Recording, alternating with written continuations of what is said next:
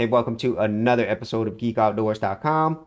So on this Shotcut tutorial, I'm going to show you how to move tracks within your project timeline. Now, this is a feature that is available in a lot of other video editors, but for some reason, Shotcut didn't have it. And it was actually one of the worst features of Shotcut in a previous older video that I did talking about this.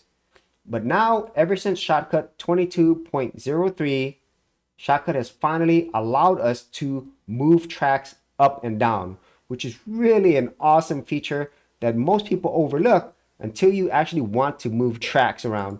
And so let me show you what happened on the older version. So here, I actually have an older version of Shotcut. This is version 21.06.29. And typically on other video editors, if I want to move a track, I could simply drag it, or I could right click and move things around. But in this case, you don't have any of those options. So unfortunately, say for example, you added a track, but you wanted it to be above or below, you would have to create another track and copy and paste it or move it manually. And for simple projects, that's okay. But for more complex projects, this could be a huge pain. However, Shotcut has fixed this in a newer version. So this is how you would do it.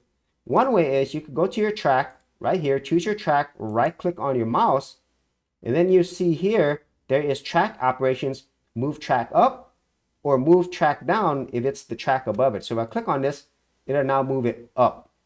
And then another way you could do it, which is the way that I'm used to in other video editors, you could simply choose a track, and if you move your mouse over to the left, there's move V2, in this case, move the track.